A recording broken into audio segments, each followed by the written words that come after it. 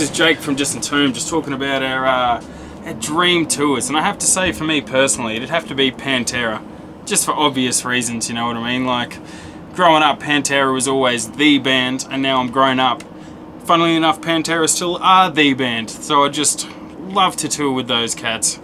But yeah, can't now. But if they were all still alive, that would be the tour to be.